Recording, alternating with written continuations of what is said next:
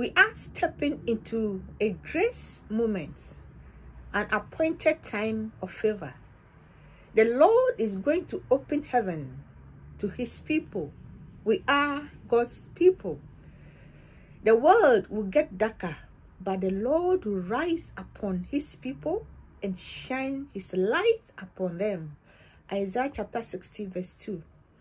We will see heaven open over us and our families this coming year.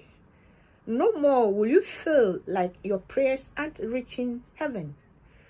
When you pray for yourself and your family members, see God's blessings, see God's goodness and his glory coming on all of you.